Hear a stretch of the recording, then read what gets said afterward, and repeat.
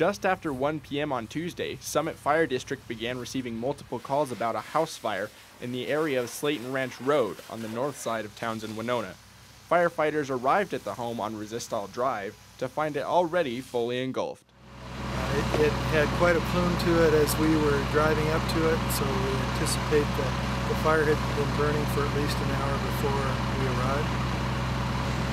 Part of our concerns was we had thousands of rounds of ammunition that were stored here last month,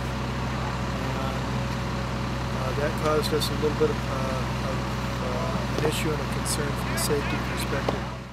4 out of 5 of Summit's fire stations responded to the fire, as well as support from the City of Flagstaff Fire Department, Guardian Medical, and CCSO, but limited resources were still a concern. In the rural settings, when we don't have any water supply and our staffing levels are less than what you're going to find inside a municipality, this is a real test to us. The homeowner was not home at the time of the blaze and no injuries have been reported. The structure was a total loss. No cause has officially been determined, but an unattended wood stove may be to blame. Independent journalist Nathan Clements.